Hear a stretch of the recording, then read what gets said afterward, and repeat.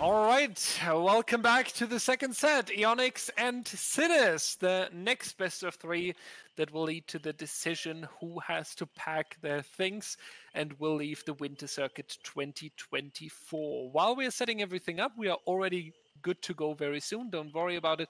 Let's talk real quick about Cenobite, Nurse, and Mastermind. Cenobite is one of these very loved competitive killers. We have to say that. A lot of teams love picking, scrimming, and facing each other on it. Nurse, great to see her come back. She was a little bit more silent, I would say. A lot of people avoided her. M1 comp really started to shine. Now she's back in a lot of matchups. So I feel like it's a great combination of killers here today.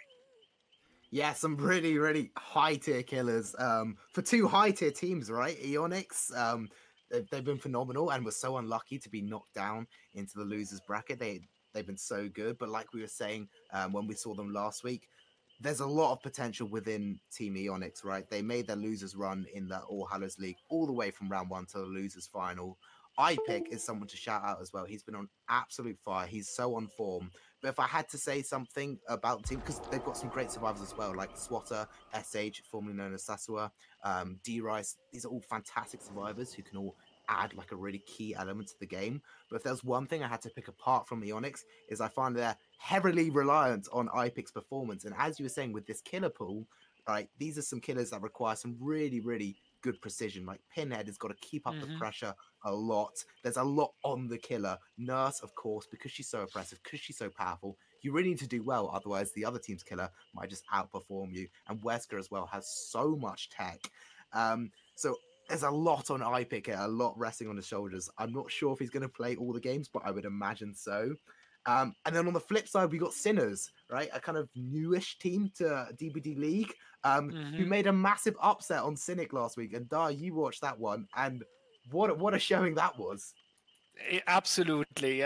They were playing so coordinated and so well, and then also with 3 survivors. Why 3 survivors? Because they had an internet cut in the middle of the game, and there's no restart for that because that's player responsibility. And we were really scared because they were moving. They were in a very good spot, and then randomly losing one survivor upsets everything. You cannot plan for it. Your generator pressure is dropping. You are such an easy target now because you only have 3 individuals across your team. And against the odds and against this, first of all, very dangerous Cynic opponent. It's not like Cynic isn't known. Cynic is a very professional, very, very high-skill team. And against this DC and against this strong opponent, they just casually pulled some stages out of the door after showing us the potentially one of the greatest recovery plays we have seen in DBDLeague today. So whatever they are planning for today, they should better be prepared for a very coordinated survivor team on the side of Sinners here. Yeah, and I think that's what Sinners need to bring to the table because, as I was just mentioning, I feel like Eonix are heavily reliant on iPick, and if he doesn't show up in one of the games, it can go badly for them, which I feel like is what we saw the other day with Elysium versus Eonix, right? That could have gone so well for Eonix, but they felt a bit too reliant on iPick. So if Sinners are able to bring it to iPick every single game, that could be really, really strong. And that could definitely play into the hand. And we could see another upset in a row for Sinners. And as we were talking about the other day, this is the tournament of upsets, right? So many teams bouncing out of the winners round into the losers round. It's such a stacked losers bracket. I'd be terrified if I was to come across any of these teams in my path. Saying that, we've got Eonix versus Sinners. Dyer, I'm going to ask you for your predictions. Who is taking this? And is it going to be a clean 2-0 or are we going to a game 3? Oh, that's... Yeah, I'll let you meditate on that. That's rough. Like, on the one side, Eon, like, iPick, Swatter, Sasua, Derise, like, just stating these names is enough of a reason to justify a 2-0 prediction for them. On the other hand, Sinners, great coordination, so much of enthusiasm for the game, representing the entire South America scene after not being allowed for years in DBDL. So the one team has the experience it takes, the other team has the energy it takes.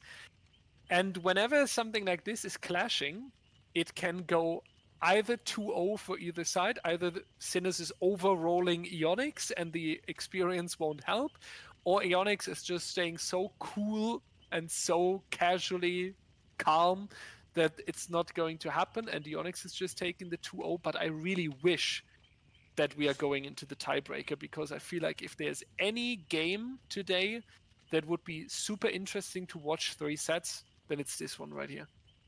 Nah, what do you think? No, I agree with you, and I mean, I sympathise with your sigh when I asked you for predictions, because it's really hard to tell with these two teams. Like on paper, everything says Eonix, but then it's also Sinners who, as you were saying, they're so up for it, they're so ready. And if anything was to be learned from their previous game in the losers bracket, is they're capable of anything. So I don't know what to think either. And I hate to let the viewers down by not giving a full-on prediction, but my just hope is the same as you, is that we get to a game 3 set, because Wesker on a game 3 is great as well. You have such a variety with the add-ons normally. It can lead to really different and interesting play styles, and it looks like we're heading straight into our first game in just like about 30 seconds. So buckle up, folks. We are ready and we are underway with Eonix versus Sinners. We could go to a game 3 Wesker, but first up, it's going to be Pinhead on Wretched Shop, a tier 4 killer, which means even some of our kind of weak, strong perks like DS, Inner Strength, Leader, a lot of the healing perks, we don't have Sprint Burst, they're all banned. So although Pinhead is a pretty strong killer, they're in the tier 4 category, which means a lot of this stuff is banned. And I'm sure, Dyer, we're going to see Impaling Wire as at least one of the add-ons for Pinhead. Yeah, the Cenobite has to bring quite some stuff that is able to hold the survivors back, paired with a very good early game, getting the first few tags, making sure that we have hook stages early on, keeping them busy.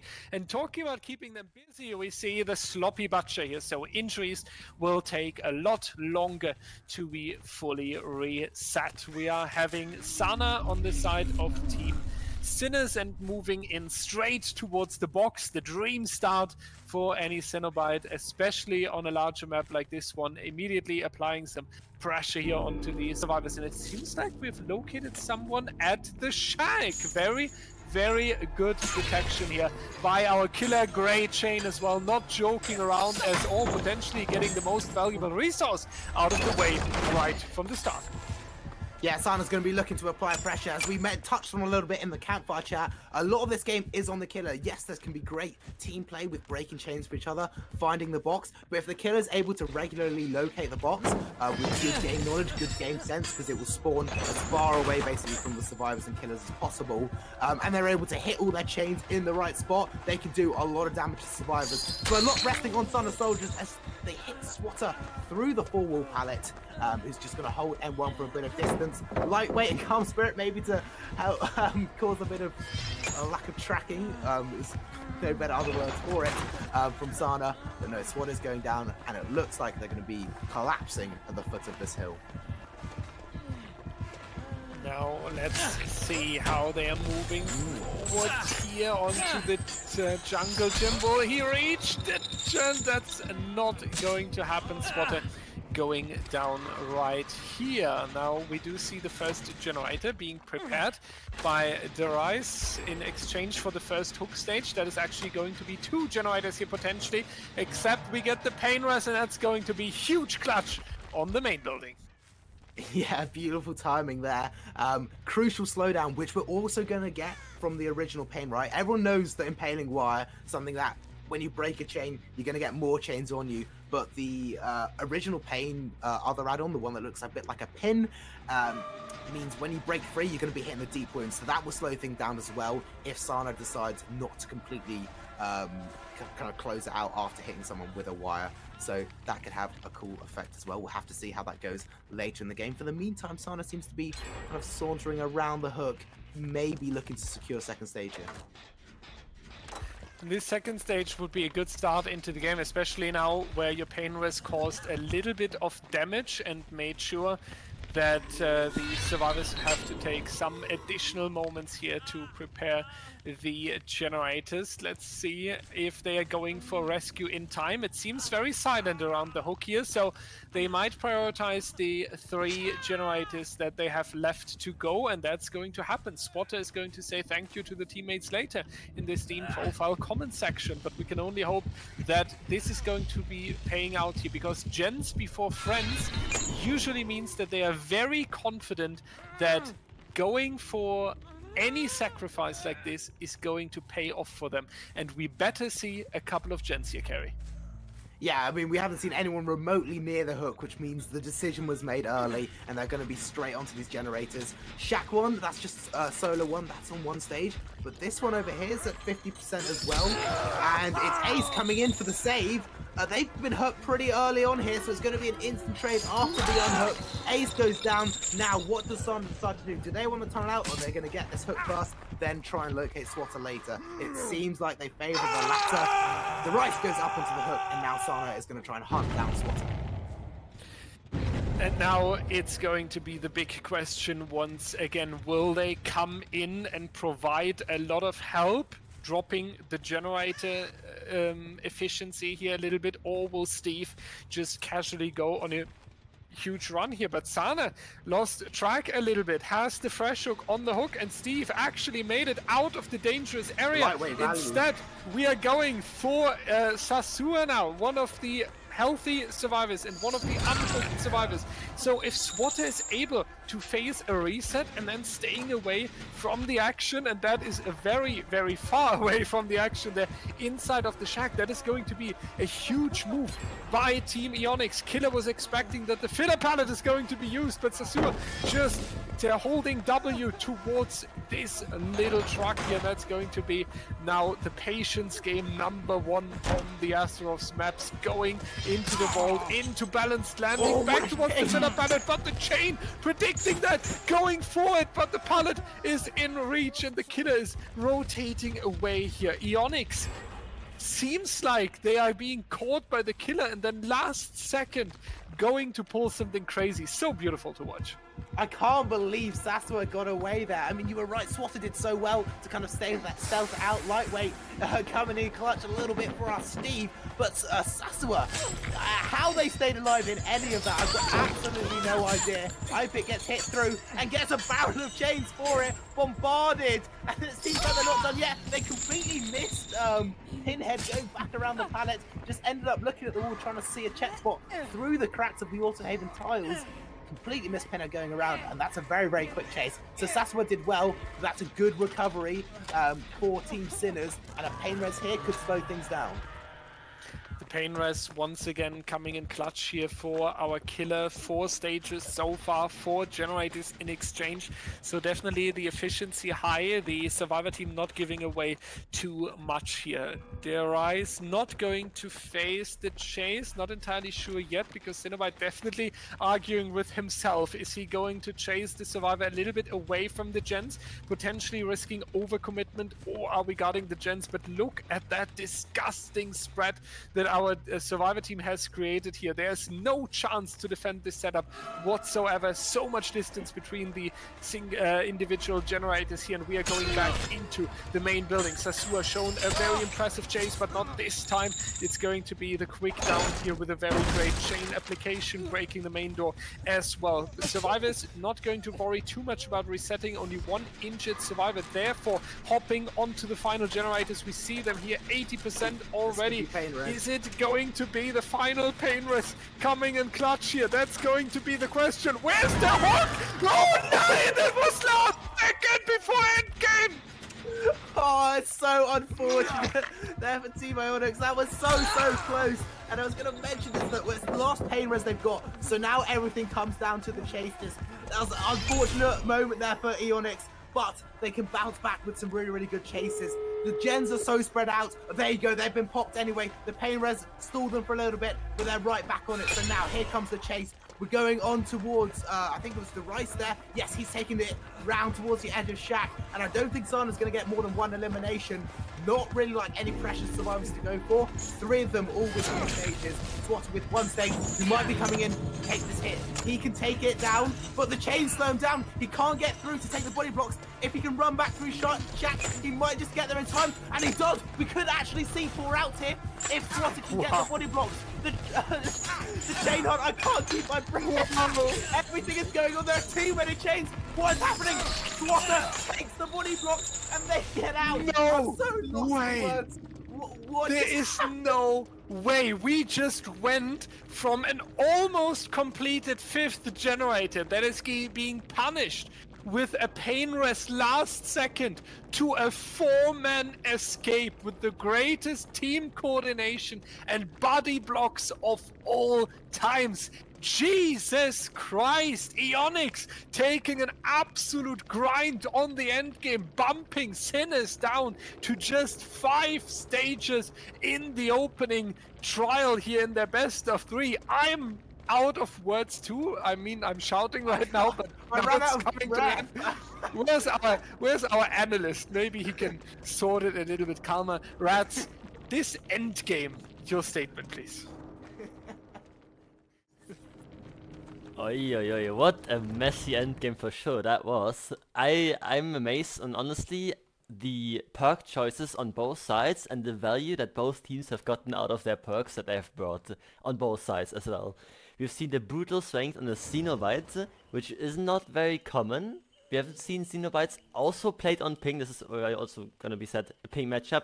We have seen Cenobite on ping also, but then we have seen like a save the best for last maybe, or like no one escapes death, because you know you would not expect necessarily to fork here with this killer. But brutal strength, very interesting pick, but also the value was there, breaking the like Shack pallet for example and other fillers to shut down the distance that the survivors were gonna reach after that. Maybe no one escapes death will have probably still been better here, but I really like the idea of that perk. We have seen the lightweight. I want to just mention in the beginning, we have had the killer pick up the box, and then we've seen the survivors pick up the box themselves, and the killer teleport after leaving the chase on Shaq from iPick. And that person that had the box was their Calm Spirit player, a player that they don't want to have chased at all costs necessarily. And they also had Lightweight on them, so in case they do get chased, maybe the killer might lose them, and that's exactly what happened after the 2nd stage of the hook and the trade. The killer lost the survivor due to that lightweight, most likely at least, and insane perk value. At the end, the hope, I mean, what are you gonna say? Like, you just ran around Shaq, and I think it was the Steve that just got obliterated by the chains, was able to still take the block there on the Shaq door, simply because the Ace, I think it was Ace Winston Chase with the hope, just kept running around Shaq with that hope and wasting that time that they needed for that body block. I mean, oppressive endgame especially, that was just really well coordinated and completely messy with all these chains coming from all sorts of different directions due to breaking them in all sorts of ways. I mean, it's a tall order. What was it, like 5 stages for fresh, I think? So Yeah. I mean, good news, it's 4 fresh hooks, but bad news, it's only 5 stages. We'll see if iPick chose to run an endgame perk. Maybe we see a no one escapes death, maybe not. And we will see it in a second when we load in, because the perks have been locked in already. But 5 stages is definitely a rough task for the survivors here to beat. No, thank you for dissecting that one. I mean, that last end game just 50 million chains spawned on the map. I want to quickly touch on though before that the kind of game plan from Sinners' killer. It didn't seem that clear to me, and I wonder if you can dissect a bit more. You touched on brutal strength, and you touched on sloppy, and we had pain res and corrupt as well. Were they trying to get the tunnel out? Was that the plan? But after losing Steve, they decided to defend gens because the gens seemed spread out. They didn't get a tunnel out. I couldn't quite understand what the setup was and what the goal was for our pinhead in that game. Now, the issue that the killer had here was that the first chase was quite long, considering it was a Cenobite. You've seen the first chase on iPick on Shaq, using the Shaq pallet, and then the killer teleport away, and then having another chase. The first person got downed, the first gen already popped, and the second gen was very far on its way, like it was 90%, then got painless. So I definitely understand the camp to second stage. That was definitely the right play as well, in my opinion. And I also understand why the killer chose to not immediately go for the tunnel out, because of the way that he didn't have much time for it. Even with the add-on of the Cenobite, that you just break the mending and get the survivor killed, even though he has BT still on him. So I understand why he chose to pick up the survivor to get another painless stack right off the bat to buy time for the tunnel out.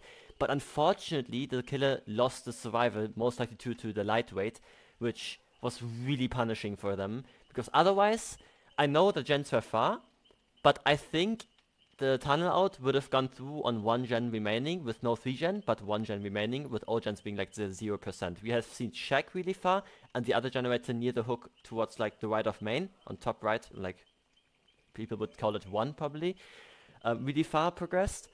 Both would have popped for the tunnel out, but the ace that got the trade was actually not working a generator at all. He was like rotating for the box, solving the box, and then coming for the save already, which I don't think they would have popped endgame for the tunnel out if he just chose to go for it immediately. Fair, I've got nothing to add. That's such a beautiful analysis and dissection. I guess hindsight is 2020 though, so if you can say it was a mistake on the killer side, I'm not sure we can. I mean, there's so much high pressure, so many ways it could have gone. Also, the end game, no one could have foreseen that coming. I'm sure you didn't either, Direwolf. We've now got 5 stages.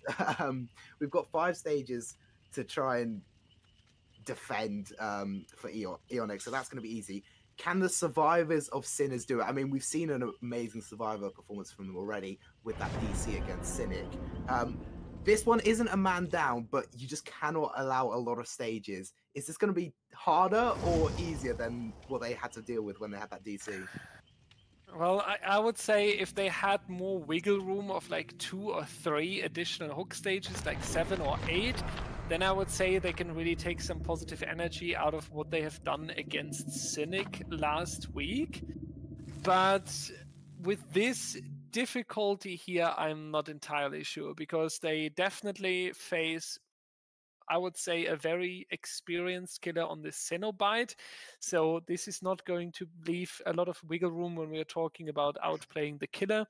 They are going to face a very experienced team as well. A lot of people on the Eonix roster are around for years in the competitive scene. So this also cuts the chances of outplaying the opponent team. And therefore, Sinners will definitely face a way harder challenge than in the previous games. Well, let's see now if it's going to work out. We are on the Ratchet shop. We do have the Cenobite on our hands. iPick going to be the killer, one of the most famous players in the competitive community. Sloppy Butcher once again, together with Painrest. So kind of the same approach, but we actually see a save the best for last. So confident pick here, going for a lot of pressure and looking forward to throw the survivors off. Yeah, and well, we're just going to have to see how this one unfolds, because it's all on the survivors here. It should be pretty comfortable for Eonix, but as we did touch on, right, Pinhead's another one of these killers we're going to see all throughout this best of 3, where the killer really does have to be on point. It's not just a free win. You need to use your skill to locate the box. You need to be able to hit your chains well and follow them up in good positions. So still some work to do, but it should be pretty comfortable for Eonix. Let's see what Bucky can do as he walks straight into the chains. But already we've got a body block. It doesn't come in. Lisa was so almost there for a body block, which could have been a fantastic start for the survivors. Instead, it's a pretty early down, and that's a lot of survivors not doing generators. Absolutely, I was just about to say that this needed to work, because when you're just talking about 6 stages for the killer here, and you are talking about a tight win condition that is supposed to be faced, and then you need every single thing to work out. You need to waste time if you decide to go for a body block, and if you don't, then you lose the efficiency on the generators. Now we have 1 working on the generators and 2 survivors, unfortunately not being able to rescue Bucky here, and now it's a basement hook on top of that, making the rescue at least a little bit harder for them. We do see that we saved the pain res stack for iPick, so he can use this later when he notices that the pressure is getting a little bit more intense. On the other hand, unfortunately, the chains are not going to work out onto the survivor we located here on the broken truck. So far it's a back and forth between killer and survivors. Both are making some good moves at the start here, but so far I see the advantage on the side of iPick. Yeah, definitely, but I can't fault Sinners for going for something like that, and I commend it. They needed a play, like coming in and taking the body blocks. It just didn't quite work out, and that's what's going to happen sometimes when you're going for this stuff. When you're playing for a difficult win condition, you have to take risks. As is the theme of today, you have to take risks, and it didn't quite work out there. But they're not out of it yet. Oh, the box gets interrupted as it's getting solved. That's a beautiful snipe from iPick. Those 2 gens are very close, so they pop those and then go in for it. This is difficult because they cannot have Bucky eliminated here. That would just be way too difficult.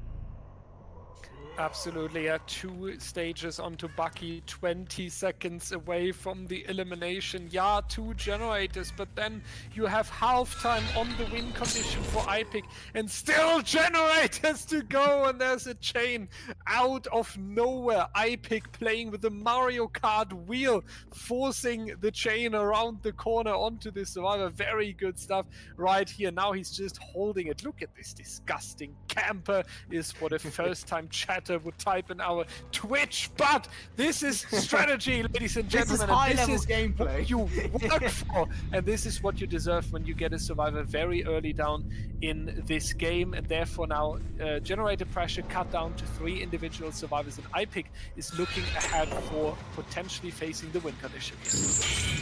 Yeah, well, I said they couldn't let that one go, but they decided to, and luckily they didn't, spend any resources, any time off gens trying to go for it. They just recognized that iPick was never going to let Bucky get out of that basement alive, and decided to just crack on with generators. Look, this team is good with 3 survivors, so let's see what they can cook up. But 3 generators with 3 survivors, even if they weren't playing for a tight win condition, I would say this is a really horrible situation. So everything is against them now. It would take a miracle to do this.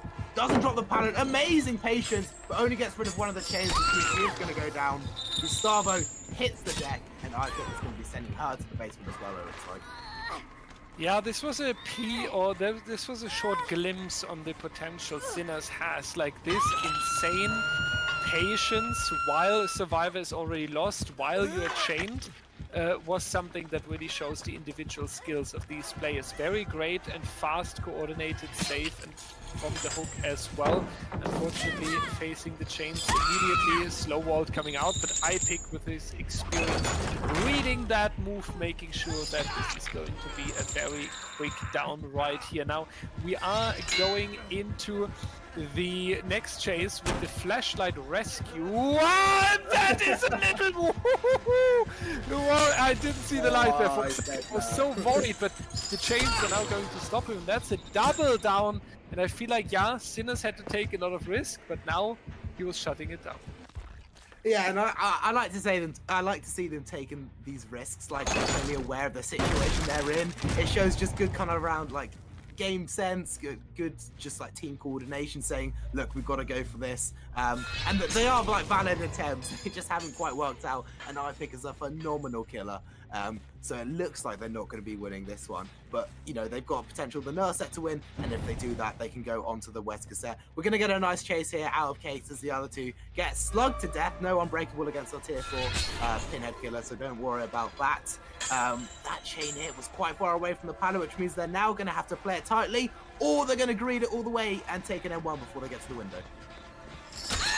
Now we are seeing the next injury onto the survivor here, spreading the pressure even further. Meanwhile, Gustavo still being on the ground, Sweet Child joining on the ground as well, and Jason has been located on top. Gustavo being picked up here. Sinners fighting, but unfortunately Sinners is not fighting for the win condition. Sinners is just fighting to stay alive. unfortunately, I think iPick was very confused where that survivor came from. But once again, 2 slugs, and it seems like we will even see a 4K here. I have absolutely no idea what happened to that fun bus. iPick didn't want to down Renata. He had a change of heart. He was like, I'm always the bad guy. What if I do something nice for a change? And then instantly went back on that decision. We got Lisa now. Gustavo taking this, what should be the final chase around Shaq. No, iPick misses the chains and will comfortably get to this pallet. Again, we treat to an extra lap of the Shack. So in case you forgot what the killer Shack looked like in Dead by Daylight, here it is again from all angles. Difficult to explain what's happening here because it really feels like we're just drawing out the inevitable. And we are spectating the Shack a little bit longer. Was a very important location for this best of 3 here. iPick now shutting it down with a good chain and just going around it. Yeah, once again, pressure today onto the teams because whoever is losing the best of 3 is going to leave the winter circuit. This was definitely not the opening set or the opening trial you would ask for on the side of Team Sinners here, being 4K'd with 2 remaining generators, because this means in terms of the win condition that Eonix survivors can ignore any 3-gen. They just need to get 4 generators out of the way here, and that is definitely a dominant start for Team Eonix here. Yeah, they've done really well, and I think I'm just trying to think going forward here, like how the mood in the Sinners camp will be, because they had a really tough win condition to play for. They couldn't make it work, but I'm sure they're going to bounce back, and I'm sure they're ready to take the Nurse, make the 1 extra one. Yeah, I'm just a little bit disappointed that it wasn't as strong a performance as we probably were expecting from Sinners, given their recent performance in Losers Round 1. But yeah, definitely nothing to be ashamed of here. Yeah, if there's any team that you shouldn't underestimate when being in a comfortable position, then it is this team. Just for all the rule enjoyers, by the way, theoretically the survivors would be allowed to speed up their death now, and if anyone Kobe's, they have to stay under the hook, not move at all, not attempting to escape, not using any perks. And it would stay unpunished if they do so, but I can understand that a lot of players better don't take any risk in the Kobe role. So we'll just vibe here a little bit together with iPick while congratulating him on a good trial. And maybe we can already pull up our analyst Rats. Rats, when looking onto the upcoming... Rats has had enough of that game. He didn't want anything more to do with it. He's sick of watching it. Fair enough, Raz. Fair enough. I mean, we can look on the perks, I guess. I was just confused because I thought someone disconnected. I was afraid. So, Raz, when we are looking onto the upcoming trial here, and you are now in such a difficult spot, the first set being gone in a very dominant performance here, Sinners coming out on the Nurse as survivors straight again, things fell a little bit apart, things were chaotic. How do you prepare on your survivor side for that upcoming set? I think they just have to do a mental reset here. First set is gone. It looked a lot worse than it actually was. Like, sure, they've gotten 4K on 2 generators here, but like the reason for that was because they went for things that, the flash had saved with the life there at the end. I mean, they just tried to do something, make something work, and just pay for the win con, which is absolutely fine there. Like, it looked a lot worse than it actually was, the result. But I think Nurse is definitely a set they're comfortable on. They've picked that in the past already in this tournament already. And even though this is an Eonix pick, I think they can definitely take that from them. And all they really have to do is just do a mental reset and go again. Also, I'm sorry that I just disconnected there. Like, I just wanted to show the perks before going into the campfire chat, because otherwise we won't get to see them. Yeah, very understandable. I just thought that I picked disconnect. I was afraid that we face any difficult case here, but yeah, I also realized that I talked about the win condition in set 1. It's a difficult. Maybe we should circle back a little bit before people say is he mentally okay?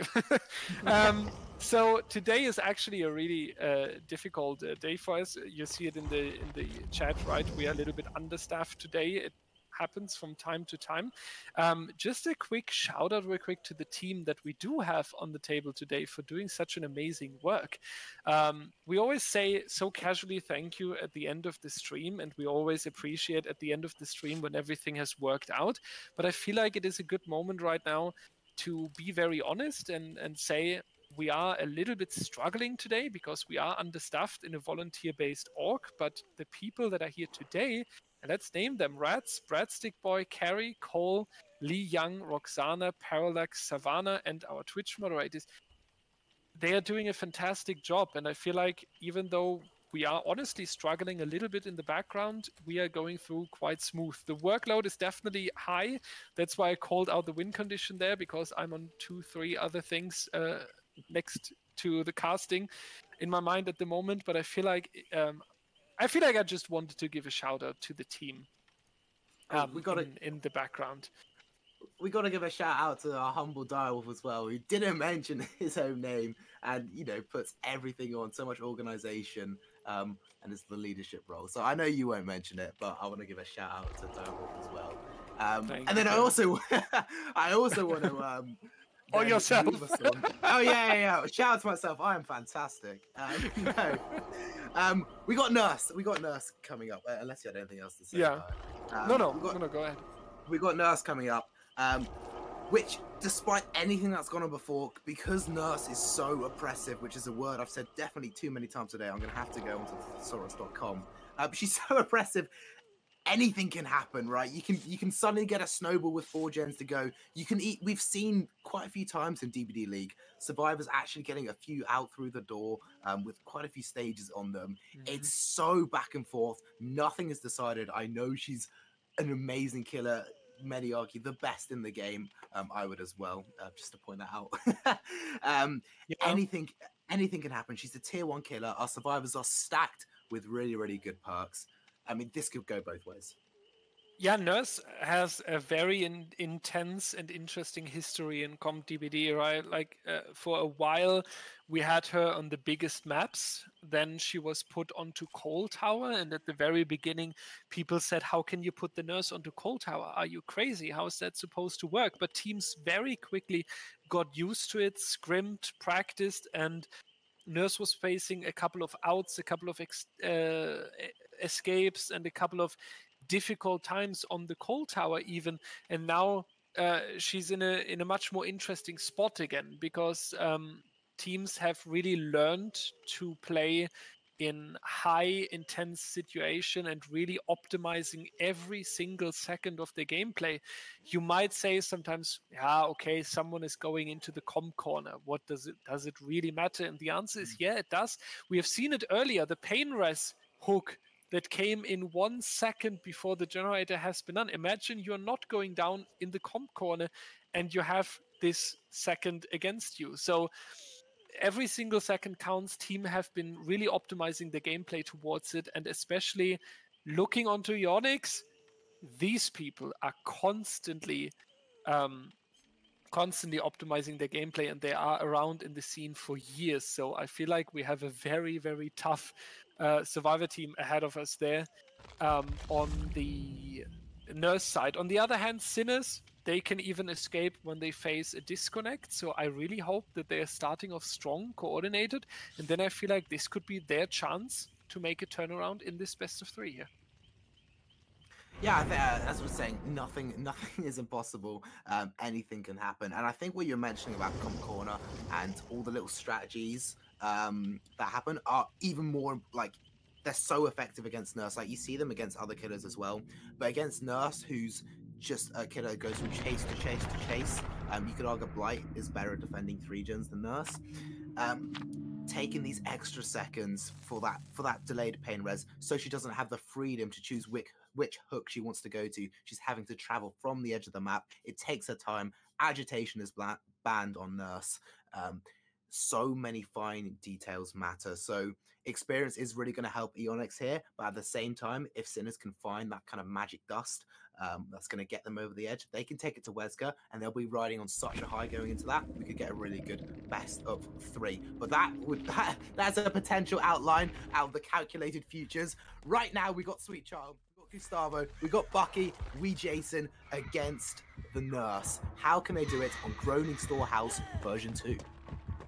And unfortunately, Gustavo not going to get away with this little crouching here behind the box. That's going to be immediately the first chase, but rotating back towards the midsection here. Nothing is going to chase wee Jason. They had a couple of chases in the previous trial with him. He was showing confidence in looping, and unfortunately, it's going to be a very quick injury right here. Going towards this shack, trying to pull the Nurse as far away as possible from the generators, but being so outsourced also means that you are going to face a quick down. That's going to be teaming up on one generator and the other one a little bit outside. They are actually doing the main generator, a very important part here, as it can be connected to a couple of other generators for a strong setup. Bucky already setting up early, anticipating that the Nurse is carrying them closer towards the main building. Seems like Sinners has a plan here.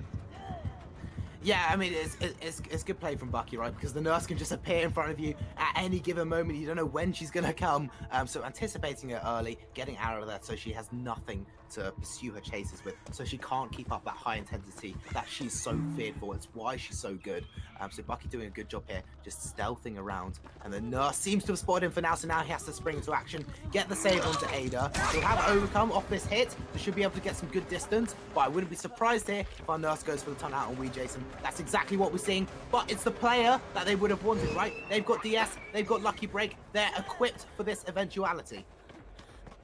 Absolutely, yeah, they are very, very well prepared here. Dying Light going to kick in a little bit, but so far it's important that Jason is going on a longer chase here. We do see the decisive strike being there, but it's not going to be needed just yet as we are escaping. The Nurse using this rock beautifully to break line of sight, and our killer is he actually lost him. I thought he's rotating towards the other generators, but he actually tricked him. So many seconds being lost from the Nurse here. First generator being completed. They can team up on another generator now because they got the time. Volt coming out, that's locking the survivor in an animation for a little bit. Is the DS still coming in? It should be enough time. The answer is unfortunately no. It's going to be the second on stage in exchange for the second gen, and that is a strong start on a Nurse set. Yeah, really, really good. I mean, we should mention as well, like, even if they just complete all generators and everyone dies, that's going to be such a good result against Nurse. It's so winnable for your killer once you flip over after half time. So any generator done is really, really treasured and valued. So anytime they're gonna complete another generator, especially from this point forward, it's definitely something to be proud of.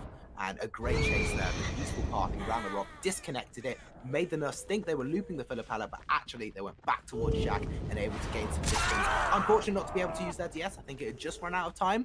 But sorry, the undetectable add-on really caught me off guard there. I wonder why we didn't have any chase music. It's the undetectable add-on you get after making successful blink contact, and the tunnel out for wee Jason, who has their DS, which the Nurse might not be. Now the next one coming out, DS, where is Q? Because he slaps him with the D and not with the P. It seems like he's holding W and he's trying to get in there, but unfortunately not going to help. That's going to be a very quick down once again onto Jason, and we are saying goodbye. But definitely a very meaningful player in this trial. He has shown great chases and taken time from nothing here, so hopefully they can profit and benefit from it onto the generators. Oh, and that generator just popped. It's everything we've been saying, Di. Every second matter. That DS stalling out, it looked like they'd had no value from it, but it means the Nurse didn't get pop in time. And, you know, pop does its percentage of the current generator progress, so it would have done a huge amount of damage onto that generator. And so, yeah, those seconds are so vital. Going down into comp corner now as well. No agitation on our Nurse. She might just rotate back, and she is.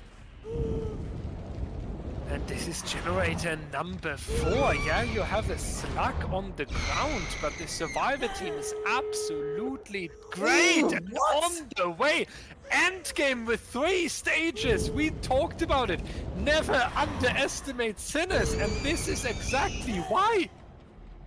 I mean, I can't even say nothing has made any really bad plays or any blunders. It's just been clinical from the survivor side. Gustavo uses life, goes through Shaq and has some good distance here. Should be able to stall this one out, and they should be thinking about the pickup onto Sweet Child here. This is unbelievable from Sinners. The Firecracker makes the Nurse lose them again, and blinks all the way through, just gets hit as she flicks around, applies the Mangle status effect, but they should be getting out 2 out through the door here.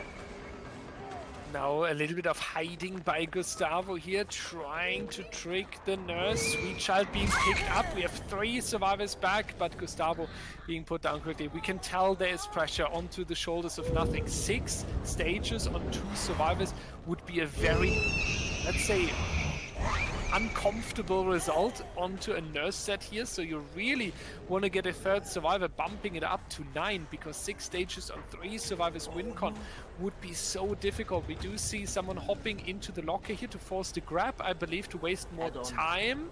Yeah, that's going to be Bucky in the locker, hiding there, so Nothing is forced to go for the grab here, losing some additional seconds. Gustavo and Sweet Child rotating back towards the check and towards the exit gate. I'm positive that they will get the out here, but they just started. Nee, that is going to be enough. That actually is 6 stages going. Giving Deliverance. He has Deliverance, so we could get a big play here. If he runs towards Shaq, I'm so lost on this version of Groaning Storehouse. I don't know where Shaq is, but he's still got his endurance, which means Nurse can't swing yet. The other survivors seem to be staying in though, so it looks like he's just delaying the inevitable. But it didn't really matter which survivor got found there. The other 2 were all still fresh. Yeah, 6 stages, 2 fresh hooks. A fantastic result for Sinners. Wow, insane try here with the Deliverance as well. We now even have to say Nothing a little bit lucky almost that he got away with the 6 stages here, because Sinners had even more in mind. But 6 stages on 2 survivors is such a luxury win condition here. That puts so much pressure back on the survivor team of Eonix. They cannot go down too early at the beginning. They cannot allow any form of mistake, and they need to smash the generators like never before. That's our wonderful analyst here. When we are looking onto the survivor team of Eonix, well, not going down early against the Nurse is quite difficult. It's very easy to say, very difficult to execute. Do you think we might see something crazy like hiding out a corrupt intervention or anything like that? I think it's going to be tough. No matter what the play here is He's going to thinking. be. He's thinking. Oh, I'm muted again. Oh, Sorry, he's I'm muted muted again on on. Discord. Yeah, I'm muted on Discord. No, I think it's going to be definitely a really tough order. I think, especially like we have this locking mechanism, right, for the loadouts.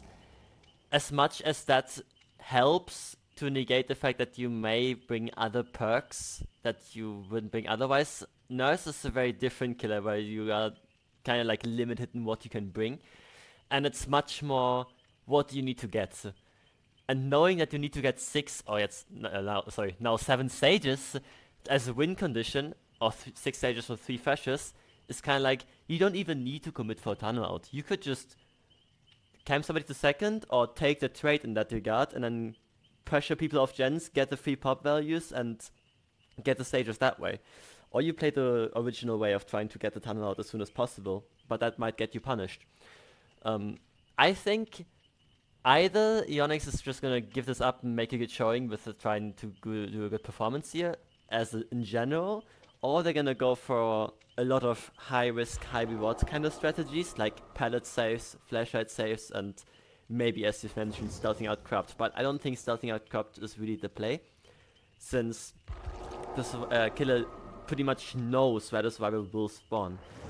If you have skimmed this map often enough, you'll realize that the spawns are very consistent. Usually, like, I would say like 70% of the time you will spawn on the corner to the back of main in that corner, simply because of these offerings that the survivors are forced to bring. The Shroud of Binding and the Vigo's Shroud. Sometimes the survivors may spawn Shack or in the other pocket towards between the Shack and the water tower in that pocket. but you will realize as killer where they spawn simply because you will spawn on the other side of the map, right?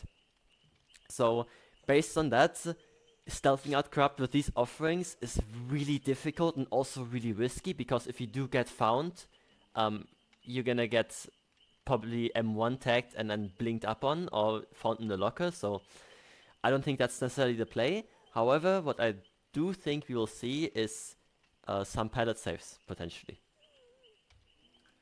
So that's like the counterplay that Eonix could bring in.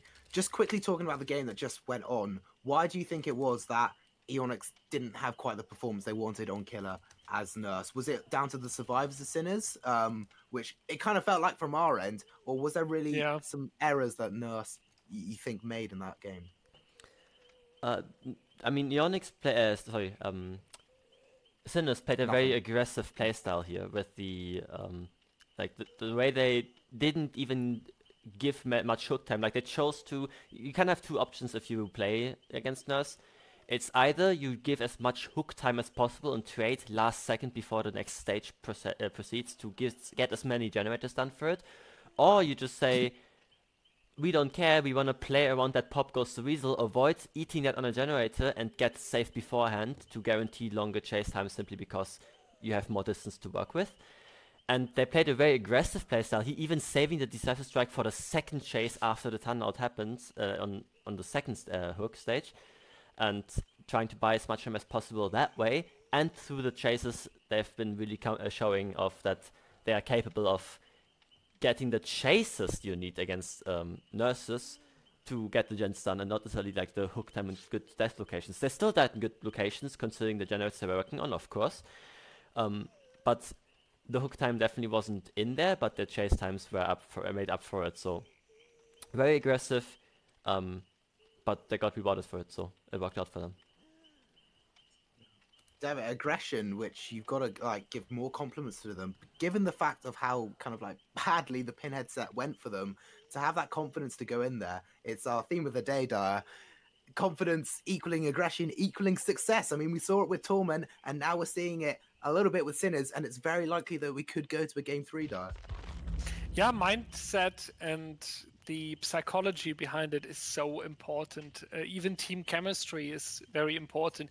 It was underestimated in competitive DBD for quite a while. We have seen it when like 1.5 years ago, when a lot of teams were rising and shining for 1 or 2 tournaments because rosters were randomly thrown together and people were like, well, this is a strong player in chase, this is a strong one, this is a strong one, and none of these teams were really successful, because after 1 or 2 tournaments, 2 or 3 challenges in the way, it turned out that team chemistry and being able, Rats mentioned it earlier, this mental reset in a break is a core skill your team needs to have.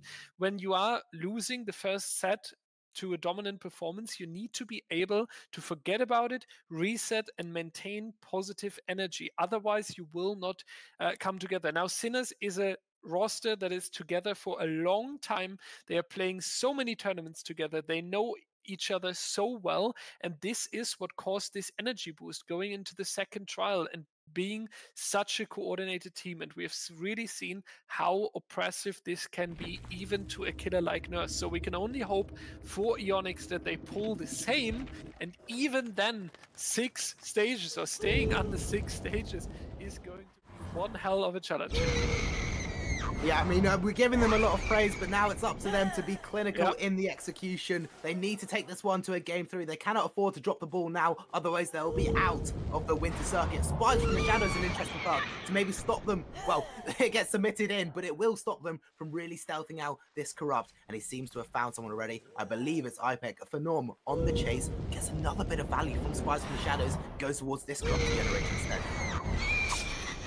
Now we see a whiff coming out onto this Survivor right here. Phenom really needs a good early game, pressure as early as possible, injuries as early as possible, but gets confused over the location of the Survivor, and this is the opposite from a good early game. That means that you're giving wiggle room and freedom towards these Survivors. Has to rotate entirely as Swatter is nowhere to be found. now finds their eyes here on the main building. Life is going to be in play here, potentially being used on a nearby window that the main building always offers, but if their eyes is going to have a little bit of a longer chase here as well, then it's going to be rough for Phantom.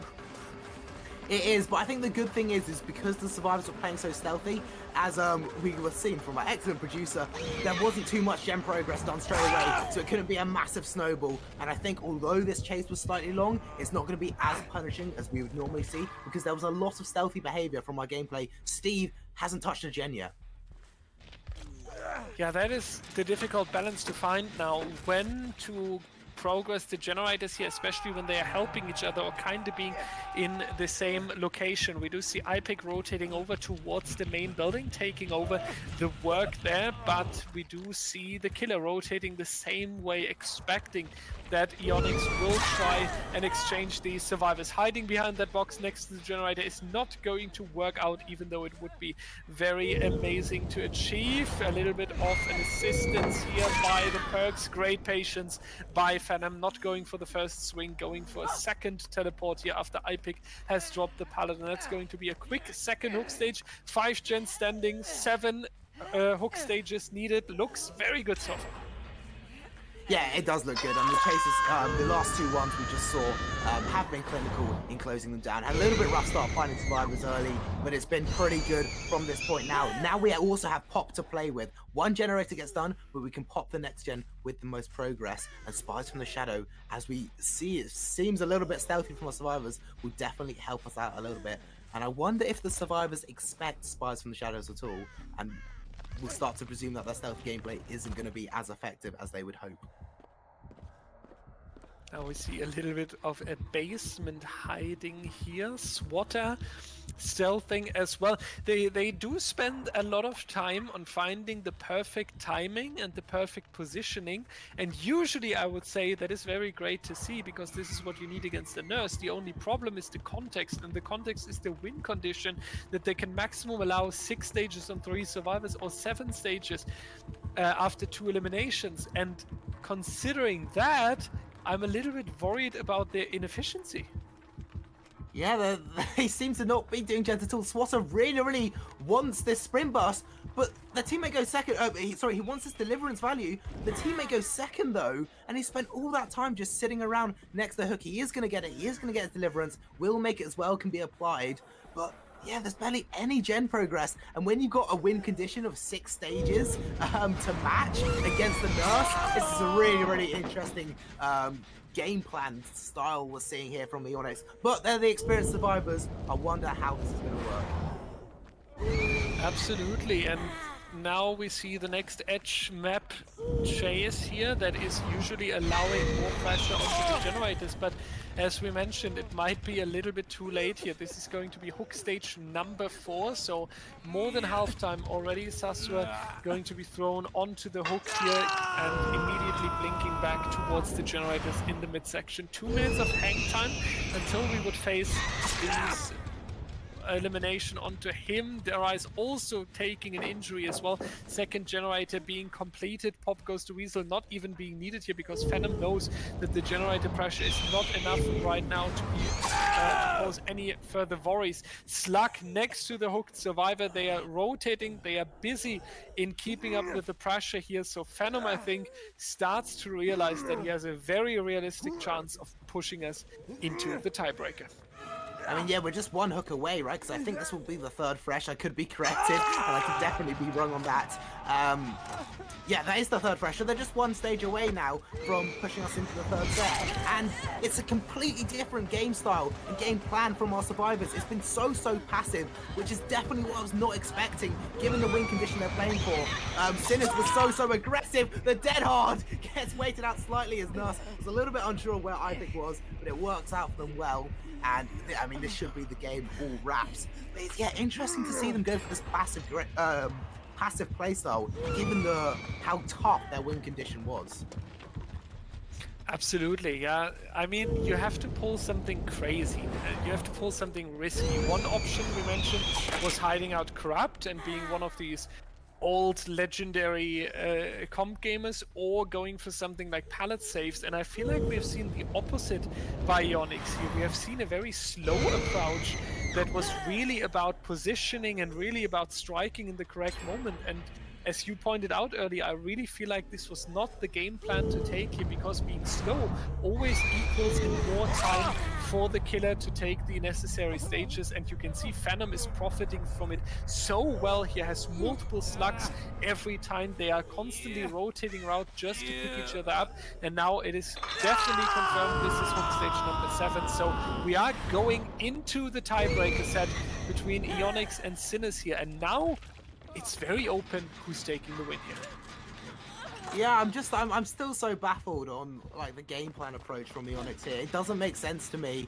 I mean, even DeRice on the hook, and maybe they felt like they'd already lost it, but he was allowed to die, which was a definite, you know, loss, because it was felt like Eonix didn't know what win condition they were playing for. They were just playing their normal Nurse game and not really adapting to the circumstance presented towards them. But I could be being harsh on these survivors. It's a lot more difficult when you're on the stage and when you're back here just shouting at them for running around in circles. They're going to be taking us to a game 3 on a Wes cassette, which is always interesting, but a really good bounce back from Sinners. Clinical from Phenom, who takes down iPick again. We could see a pallet save here.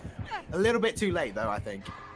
A little bit too late, but still for the mindset showing Phenom, well, you might have taken this set point, but we still have some good game plans in the back pocket. This is still a little bit like a signal, might bump up your survivor mindset a little bit for the upcoming set, because keep in mind Eonix is going to stay on the survivor side for the tiebreaker here. So if they finish off nicely, they might really profit from it, but iPick being thrown back onto the ground with 2 confident blinks here. This time there won't be any pallet, but still we're going to see Steve enjoying his flashlight a little bit. Now, it will be interesting to see if we actually reach endgame here, because for Phantom it would be a great achievement to even deny Eonix the final generator. Yeah, a really big confidence booster, even if they don't end up being our Wesker player in the final set. Just going forwards, if Sinners managed to make this upset, managed to complete this fairy tale and make the upset happen, it'll be great going into future games and future sets against tough and maybe arguably even tougher opponents, depending on how far they make it. So yeah, definitely want to close this out in style, and if anything, put Eonix survivors in a worse mindset and make them more frustrated and more angry at each other, and make that VC a typical DBD toxic VC. Yeah, that's the base definition of a DBD VC, isn't it? Now, Swatter also hugging it very tight here, being able to make sure that the distance is being kept and no hit into the back can happen here. Now Phantom definitely losing a little bit of time here.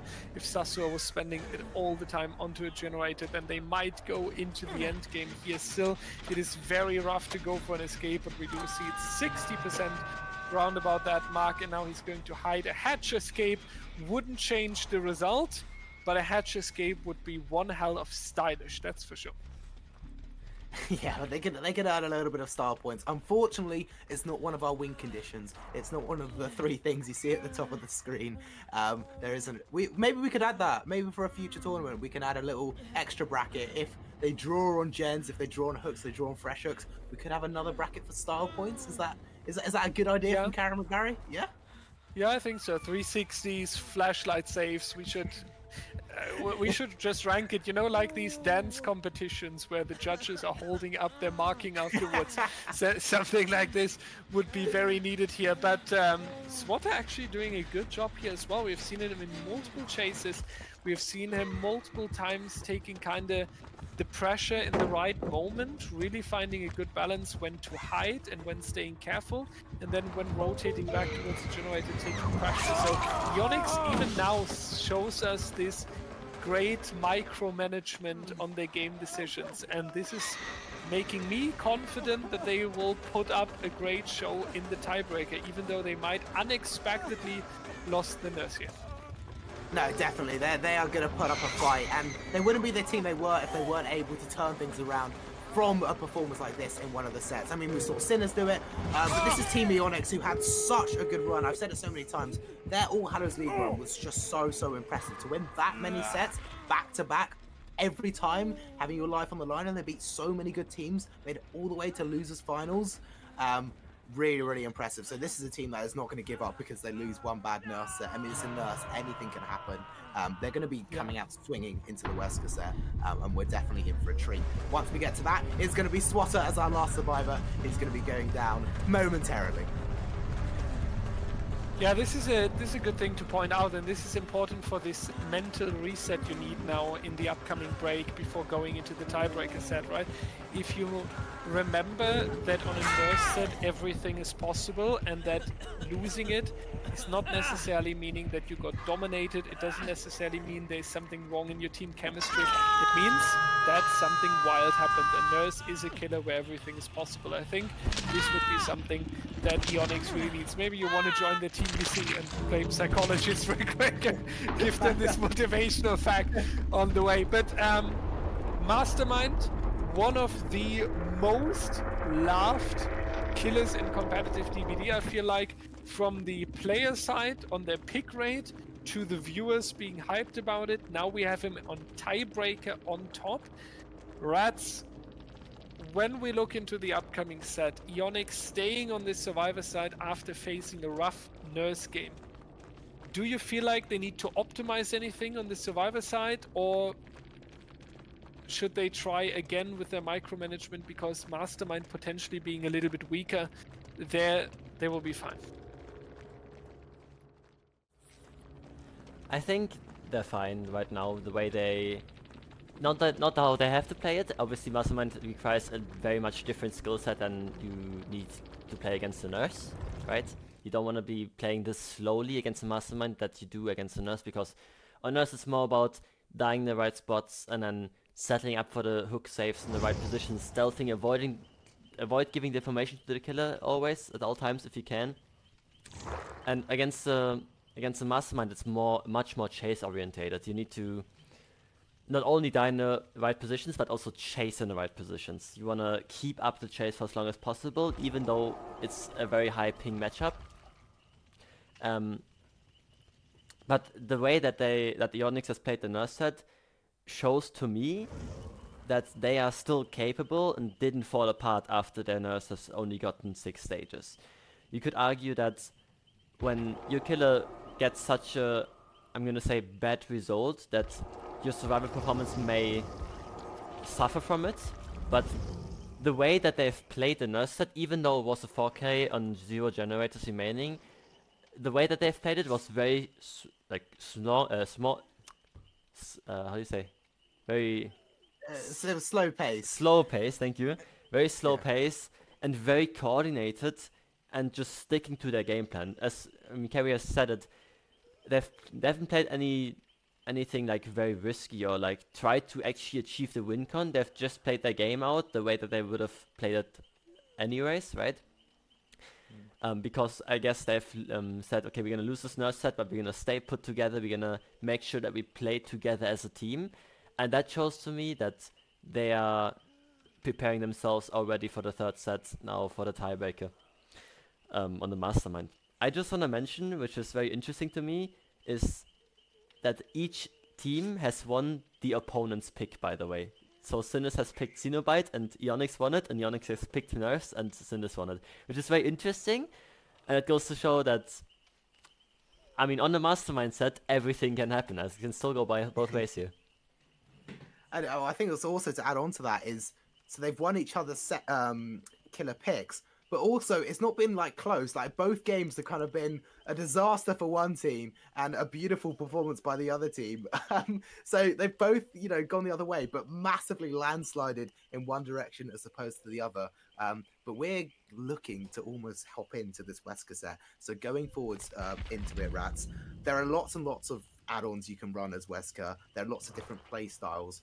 Having seen what you've seen from both these teams, what would be expecting from Sinners, who are up first on Wesker? Now, for add-on wise, I think it's very common right now that you see the Egg and the Loose Crank, which are currently, objectively speaking, the best add-ons for Wesker that are in the game. However, I wouldn't be surprised if we see some other picks simply because of confidence, right? For example, a lot of people still use the brown add-on that makes the initial bound distance a bit longer, just because they're used to it now and they want to play with it. It's not a bad add-on, it's just, if they're used to it, then might as well run that instead. Maybe we see some off-meta picks like the Beetle to decrease the throw distance, throwing people into the edge of the map. We can also see, I mean, completely other add-ons. I'm excited to see what they're gonna bring. But also perk-wise, I honestly have not seen any Mastermind picks played on ping, especially on ping. It sounds stupid, but like, those killers are played very differently. If you play on your like 30 MS average game, then the chases are expected to be long, even though it's a chase killer, and you're expected to perform well, and you can play the pallets relatively well. But on ping, it's kind of like you have to read what the opponent does. You have to pre-throw or just guess that you don't throw the pallet at all, read it, and that makes it very interesting. And I'm also interested to see how the Mastermind's ability is going to be used here. If they're going to try and outplay a lot of the seemingly safe pallets, which might not be safe anymore, or if they're just going to say, play it safe, break it, and use the brutal strength, for example. Alright then, well let's see if any of that comes to be. We are hopping into it. We've got iPick, Sasua, DeRice and Swatter, our 4 survivors, going to try and perform, well, a little bit better than we saw in the Nurse set. It's definitely very capable, and Wesker is in chase straight away, though. Absolutely, first chase starting very early, always what you're looking for, especially when you're not a teleportation killer. And we do see a nice rotation here, immediate use of the life, not keeping it for later. Will reach back towards this pallet here, and so far outplaying the Mastermind in a very beautiful way here. Half of a minute being wasted just by this tile so far, trying to fake the vault, but this time not going to get away with that. We do see a little bit of lucky break action here, but unfortunately line of sight being there, and that's a very wonderful second hit onto the survivor here. Therefore, going to be a little bit of a balance, I would say. First hit very well played by the survivors, survivors, yeah, and second hit very well done by the killer. So seems like we have a very good game on our hands. Yeah, I mean, this is always going to be good, and the add-ons I want to just talk about as well. So we do see the egg add-on, but we also see the tendril, which I believe increases your movement speed while you're charging your bound by 5%, so a little bonus there for him. But the egg is the important one, right? It gives you an extra second while you're waiting here in this phase, as we can see on our screen, and it also gives you a little speed curve thanks to an intended feature from Behavior. Not an intended feature by Behavior, and we are on the wrong server, it seems like. Not entirely sure. Our staff team is checking it in the background. There is a bug in DBD at the moment that sometimes the lobby is not being hosted on the server of the killer, and it switches towards the survivor side. So let's see how that is going to be decided in the background. Kerry, you will need to take over for a moment. No worries, I'm more than happy to take over with this one. We've got to spot around the edge of the map. We've got to chase all the way into Shack right now. We won't go too deep into what's going to be happening in the future of the game right now, because we could very well be handling with a restart that is getting sorted out in the background. But in the meantime, it is we, Jason, making the chase in towards 7, in towards this truck area. And I wonder if he's going to stick here or respect the fact that DeRice is a fantastic player. No, he's going to go for it. He takes it around this one, and we're heading for a really, really long chase. Breaks the pallet and allows DeRice to get to the center of the map pretty quickly. So an interesting choice there, and looks down for a second, and yes, we are going to get the restart. And Direwolf, I would be correct in saying there is no penalty for either team.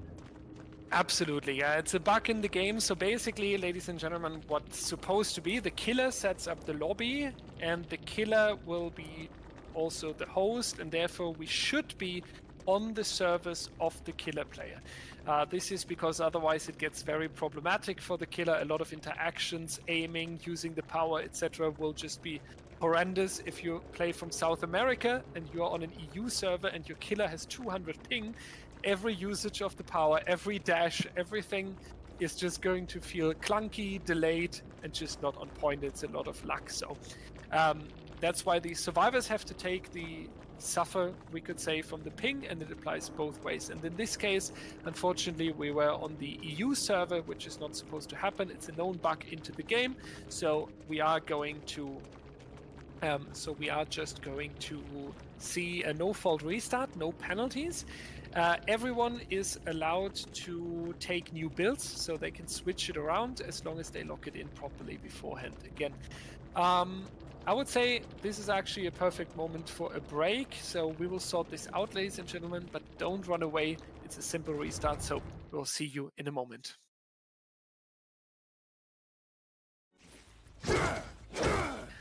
Buckle up, ladies and gentlemen. We are entering the tiebreaker set with a high adrenaline, but we, Jason, will have an iron will to come out of the winner here. Is the Mastermind his object of obsession? That's the question here, but he definitely practiced it very well. Let's see. Sorry, ladies and gentlemen, but Kerry said that's absolutely phenomenal. So I tried, and Swatter facing a very quick injury once again here, way sooner than the previous trial, so hopefully being able to delay it, but no, that's going to be a very quick down. I mean, that was just an explosion from the Wesker. I mean, you could say an eruption after the corruption that happened with the servers not... I could only do 2. I tried. I can't live up to your expectations.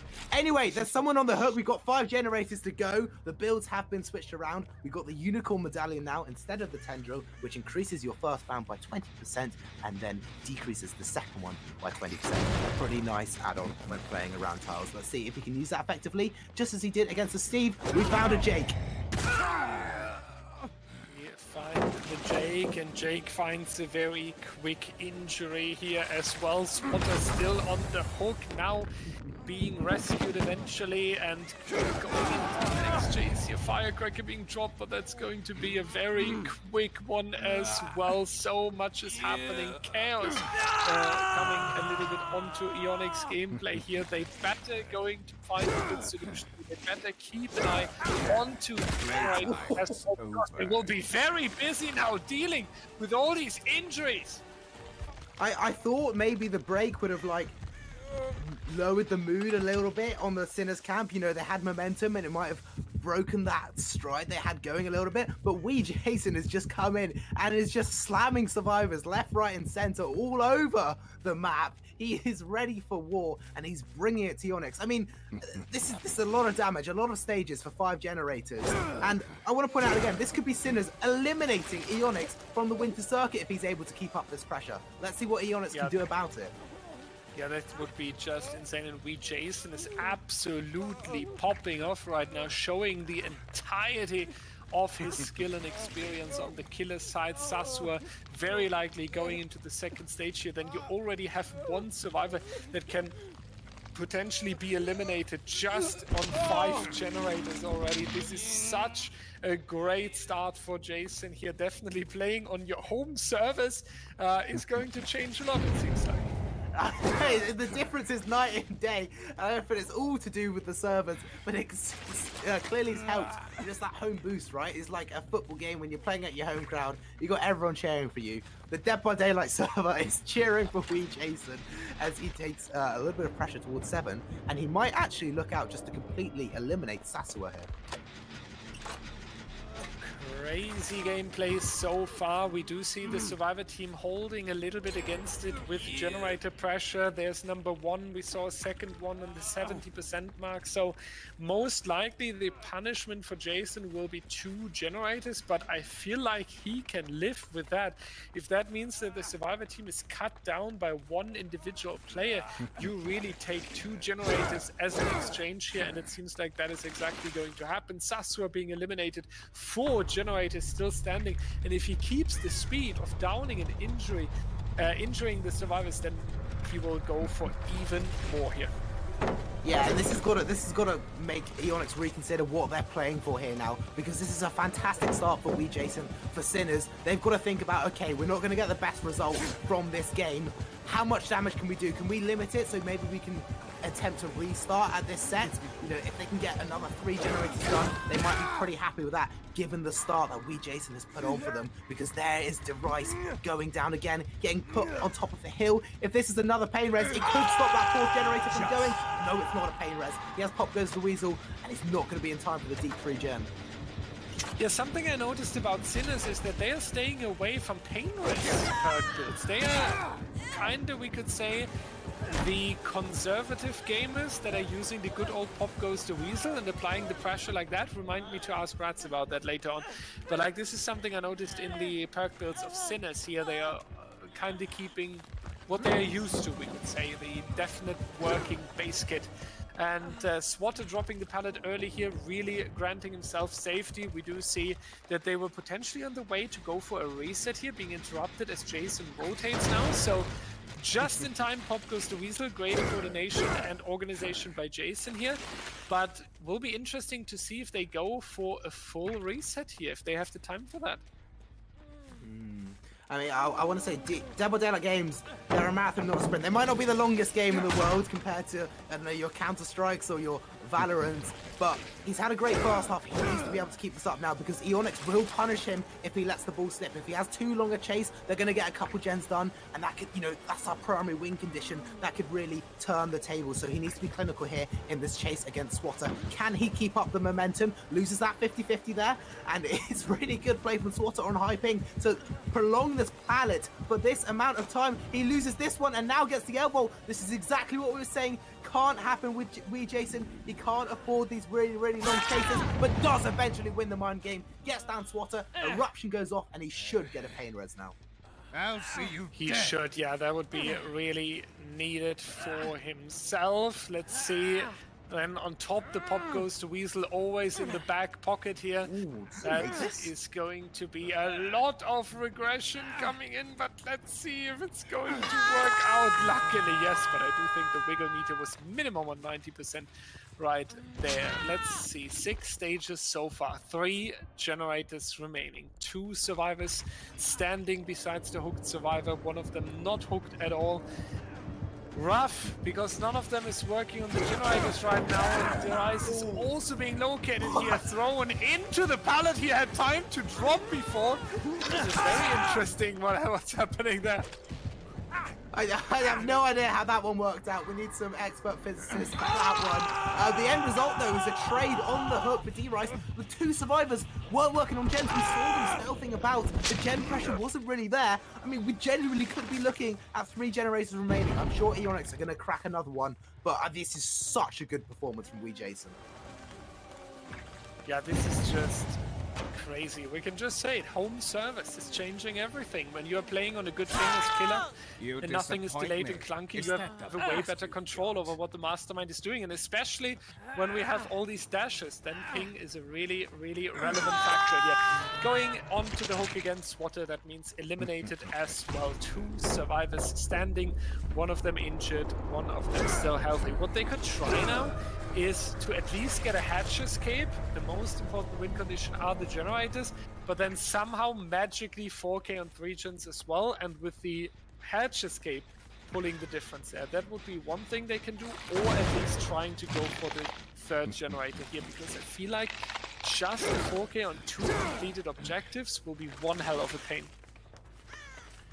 Yeah, I mean, getting anything more from this game now is going to be a tall order for Eonix, but it's something they desperately need, because you're right, this is undefendable, pretty much. I mean, it'd have to be an incredible performance from iPick, who I presume will be the Wesker 14 Eonix. But let's see what they can do, right? A long chase could possibly mean another generator gone. It's just unfortunate. That gen at 7, the one by the long grey truck, was so far progressed. The pain res came in just the nick of time. He really extended to get that hook. I couldn't believe he made that distance without the survivor wiggling off. That generator got completely regressed, so they've got to start again with this 2v1 situation to try and get one more gen done. And look at the eruption set up. Yeah, this is just really well done here by Jason. I think the Survivor team going to hype him up as well in the VC, saying, Jason, do you realize how great you are playing right now and what of a great win condition you are preparing for us here? So yeah, absolutely on point. We do see now that we are rotating back between these two generators here. Eruption, as you mentioned, great setup. Jason doesn't even break the pallets. Why would he worry about any pallets on the Wrecker's Yard when casually playing such a great killer game here? We do have a fully infected Their Eyes, who's not taking care of it just yet because he's injured, so it doesn't really come in clutch besides the hindered effect. iPick going to sneak a little bit, so they might actually prepare for this end game here, but iPick has been low. I'm not sure if iPick was actually detected there or if he vaulted into the killer by assuming that he would. Nice mind game coming out as well. Really, really well done here. And now it's going to be big decision making. I don't think it makes sense to even start a generator here, so most likely we'll see an end game attempt, and then next game 4K 3 gens, and then make the difference in the win condition due to the hatch escape. But even that is denied because Jason is already over here, so he'll be actually a green 4K carry on 3 gens remaining. I mean, hats off to Wee Jason. That was incredible. Against these 4 super experienced survivors, he just picked them apart. He made them look like amateurs. 3 generators remaining. He gets the 4K. No chance of a hatch here from iPick. This is definitely going to be 12 stages. Just unbelievable, Wee Jason. I have no other words to describe it as such a good performance. It's incredible, and this is kind of what we have seen from Team Sinners last week. Yes, there was no disconnect, but we started with a difficult first set, and we were very sure Eonix has taken the lead, Eonix has taken the dominance, Eonix will come in with confidence, Sinners has to prove it, and they did. In the Nurse set already, we said don't underestimate them, they're coming out strong, and now this is the peak of a recovery from being dominated in the first set. This is an absolute peak of dominating Eonix survivors. The entire best of 3 has flipped 180, and that's very crazy to mention here. And I think latest now teams will be very aware that Sinners is a very dangerous opponent to face. I mean, yeah, not many teams can do this to Eonix. They're such a good team. I cannot believe what we're seeing. And now as we are going to start setting up the final, well, potentially the final game of this best of 3, I want to bring in Rats and ask, so Eonix, when they were, I've completely lost my train of thought. I'm just going to say it. How are Eonix going to play this one as killer, and how should the survivors of Sinners go for this? I mean, it's very tough. It's 4K3 as a win con. I know it's Ping and EON Mastermind, but that's really difficult. You have seen the very first game. I know we were playing on the wrong service, but we have seen the very first game that something like this is possible if you have a really good early chase. I mean, it's possible to get a good result on survivor side, I guess. It's like kind of the other way around. It is possible to run a Mastermind, but on the same hand, yeah, it's a tough order. Like, you have to get those downs as soon as possible. And what I also need to say is, you kind of need 4 gen regression perks, right? If you, I don't know what iPick locked in here as this build, but if you locked in, for example, like a brutal strength, as much as that is going to help you in chase, I think you just need gen regression perks to assure that you, if you get into a position to get this 4K3 generators to tie, that you get it, which is gonna be a tough order. I also wanna, yeah. Oh, I was just gonna say, I can hear from the way you say, and I completely agree. It's really, really tough for the killer to try and like work this one out on how they're gonna do it. In terms of survivors, it should be an easy like clinical conversion. So they literally just need to let one person get chased, sit on 3 solo gens, let them die, and it should be GG. Or are there other things they need to be watching out for? I mean, there are obviously other things they need to be watching out for. If the first chase goes into all the open generators and interrupts multiple people, and maybe drops a few pallets without any value, like if you drop check and die on it, for example, and then get hook basement whilst the corrupt is basically doing its fullest, like all its work. So having the first hook with no gen efficiency, that could hurt really badly, right? So you wanna make sure that that doesn't happen. But if the first chase goes into the edges of the map towards the corrupt, towards the blocked generators of the corrupt intervention, and you have the rotations done like all around where everybody doesn't run into each other and gets on the generators far away from where the chase goes, it's going to be a really tough set for iPick to get here, because hypothetically speaking, you don't have the time. I've said that last week as well on the WinCon from Eonix versus Elysium on the Ghostface set, where Zaka had to 4K and 3 generators to tie on Ghostface. You don't have the wiggle room. You don't have the time for tunnel out. You don't have the time for camp.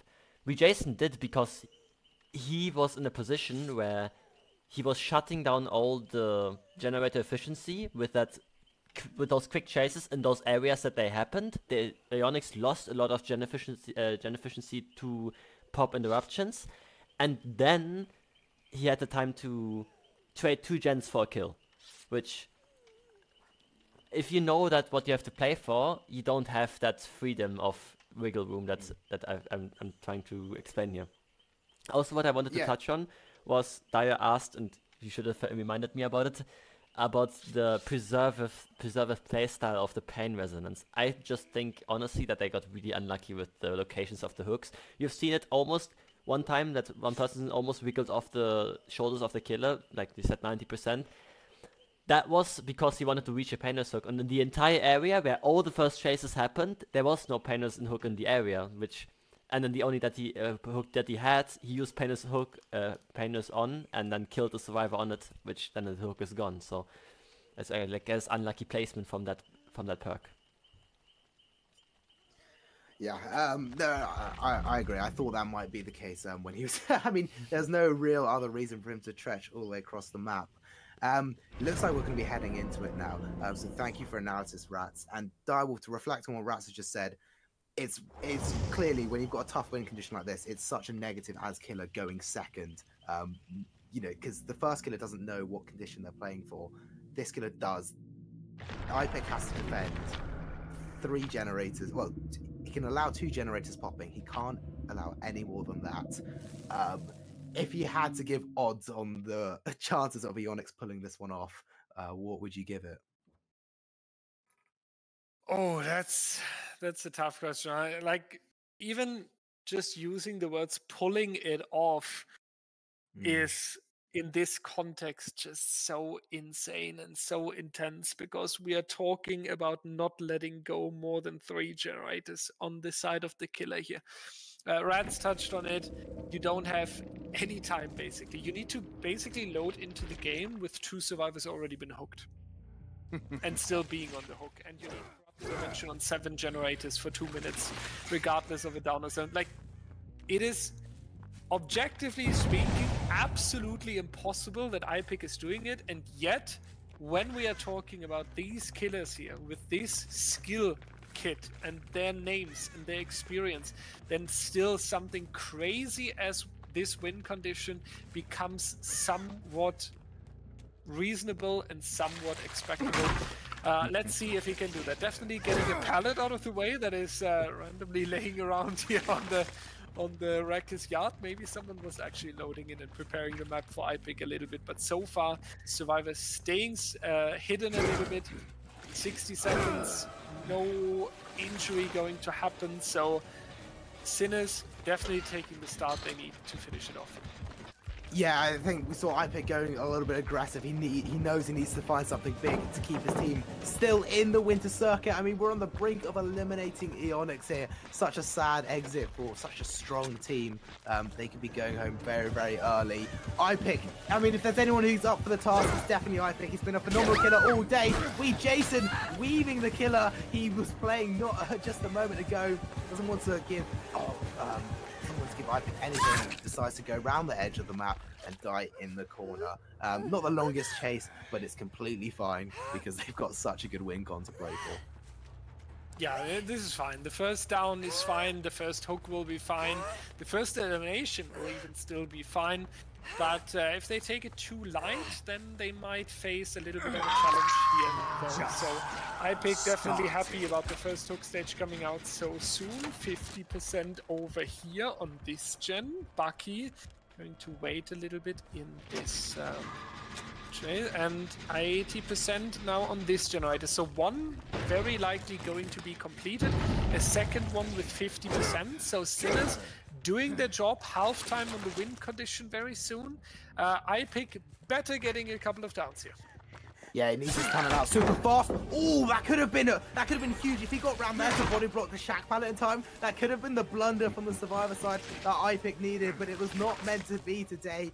Jason gets away, gets the sprint burst effectively from the endurance hit, and now has this to play with as well. They'll have the exhaustion perk to use. They can make it safely to this tile, and that other gen should almost be ready to pop. Maybe another 10 seconds and we'll be done. Gotta say as well, the add-ons are pretty good for him. The dual beetles a very, very aggressive add-on. It means you basically end up throwing survivors most of the time. Effectively a meme add-on, but actually very, very strong. It can lead to some aggressive playstyles, which is what I think.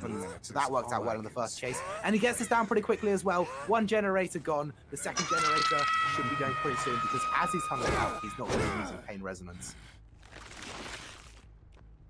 And now going to let's make a quick summary here. So we have two stages, one generator already being completed. We do have luckily a pop goes to weasel kick onto this generator, but 3 survivors are able to spread the pressure and they don't need to worry about any 3 or 4 gen setup. All they need to do is sitting on the opposite side of the map and getting some progress into the gens here. Gustavo slowly rotating over. This is going to be Bucky finishing a generator. That is definitely going to be the tie condition being met at this point. And then we have another generator 70%. And so far I would say iPic has done brilliant on every single chase here and was ensuring quick downs. So this was really the win condition and the pressure of the Survivor team leading to a potential defeat here. We will see if they are able to finish it, but right now with iPic staying close around the hook here, they will get the objective done. Yeah, it looks like those generators will be completed. He's going to be able to get this tunnel out onto Jason. Is 10 seconds up before they get to the pallet.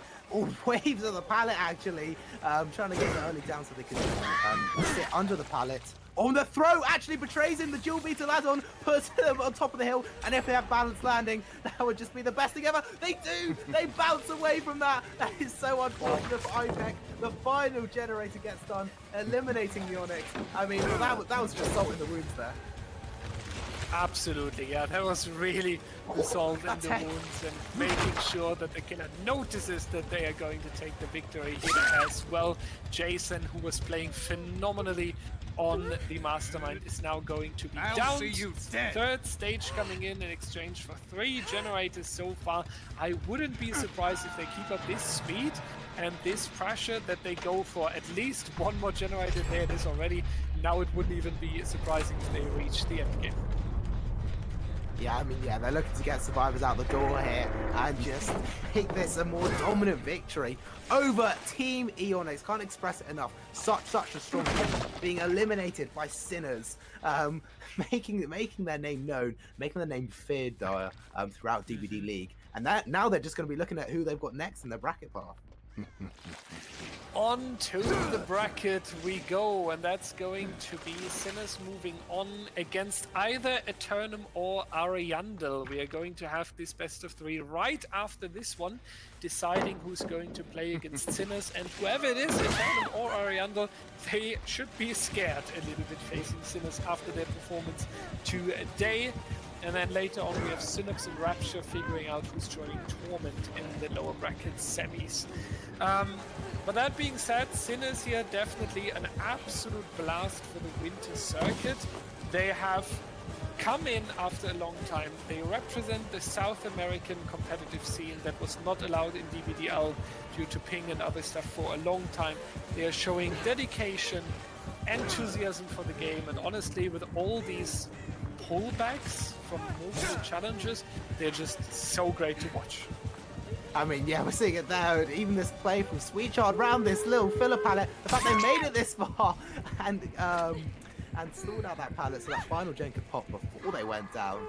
is beautiful, and that's just a small glimpse of what they've shown us throughout the whole of today. If you have just joined us, Sinners absolutely phenomenal today. They had a really rough set as Pinhead, but bounced right back with an incredible Nurse and an incredible Wes cassette to follow up.